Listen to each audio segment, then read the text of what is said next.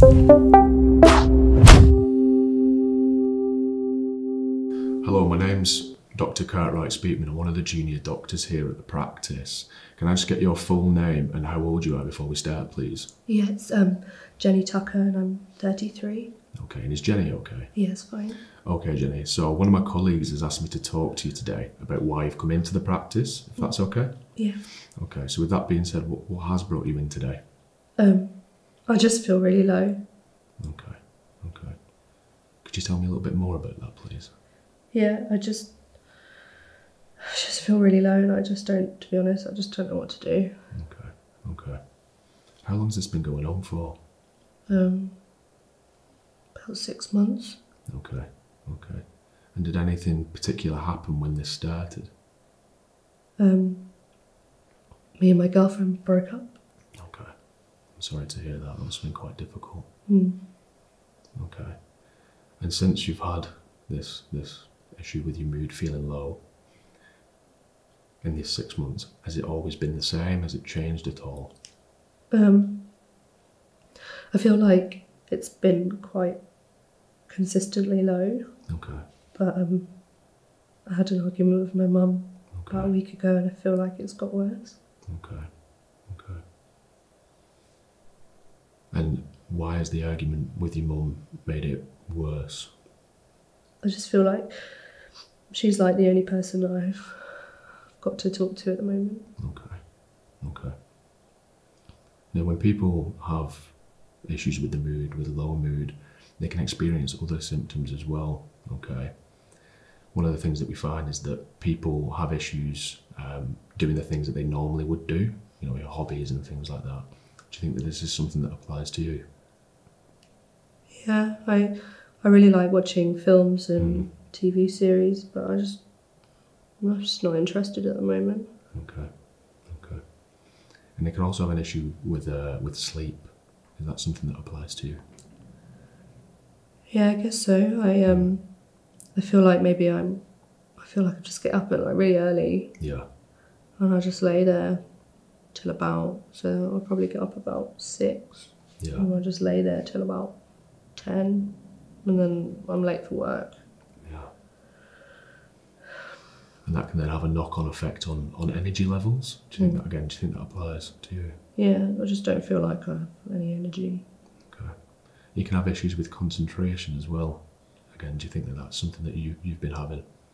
Yeah, I find it really hard to concentrate on my work and I just feel like I'm just staring at the screen all the time. Yeah, yeah. And sometimes people can get quite irritable as well. Do you find that applies to you as well? Yeah, stuff that would normally bother me really irritates me. Okay, okay. And it can have a knock-on effect on your appetite. That can be reduced. Have you found that to be the case? Yeah, I'm just not hungry. Like, I've noticed that some of my clothes are a bit looser and all I really want to eat is toast. Yeah. And how's this mood made you feel about yourself? I don't know, I haven't really thought about it. Okay, okay.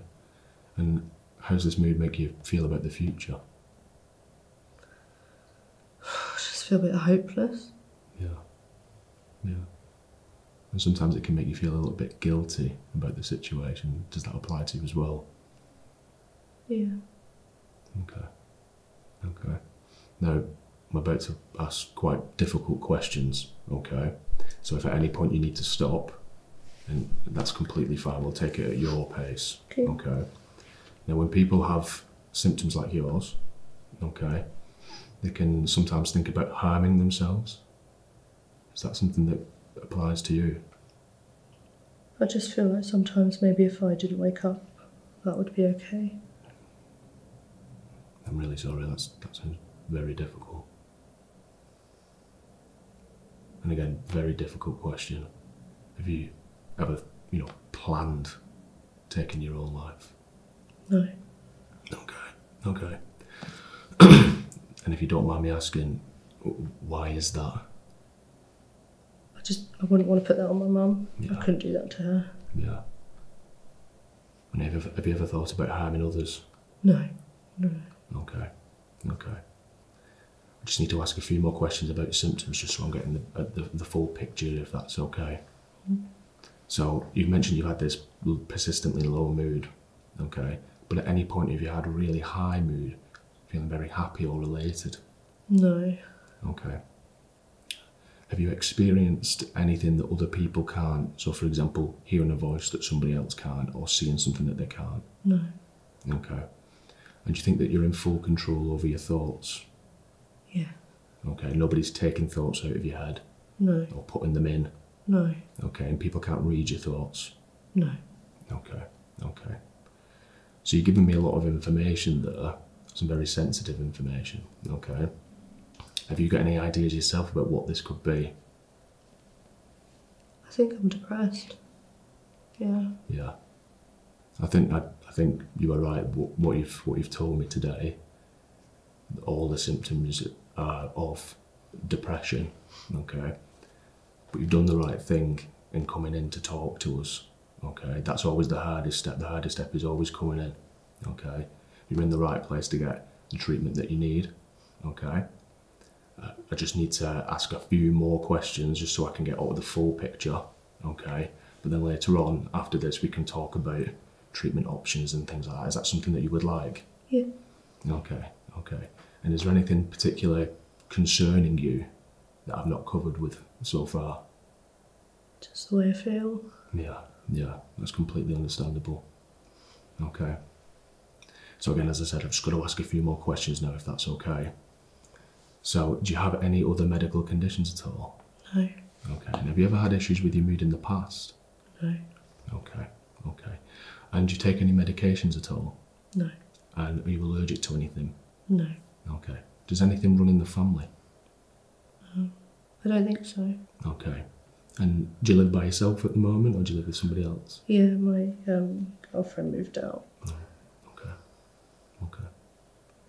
And obviously you mentioned your mum is quite helpful at the moment. How far away is your mum from you at the moment? About half an hour away. Okay, okay, that's good. And do you smoke at all? Yeah, I do. Okay. How many cigarettes a day are you smoking, would you say? Probably about 5. Okay. Now, how long's that been going on for? I think since I was like 25. Okay, okay. And you mentioned having issues with work, concentration issues, and obviously turning up late because of issues with sleep. What is it that you do, if you don't mind me asking?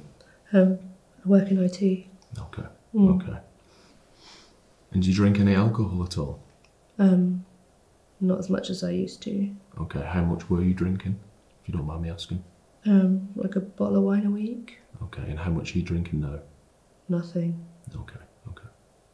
And do you take any illicit drugs at all? No. Okay, okay. So, that's all the questions I've got for you. Have you got any questions for me before we finish? Not that I can think of. Okay, okay. So what's going to happen now is I'm going to go talk to one of my seniors, okay?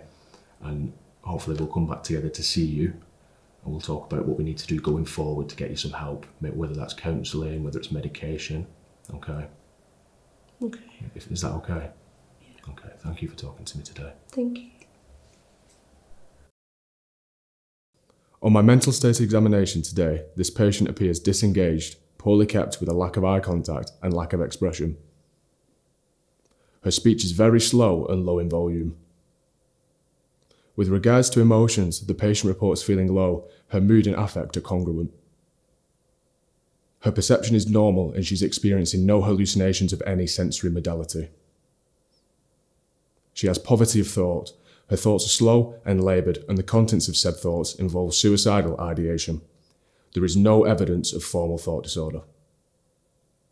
She has insight into her condition. She has stated that she thinks she is depressed and recognises she needs to engage with treatment to get better.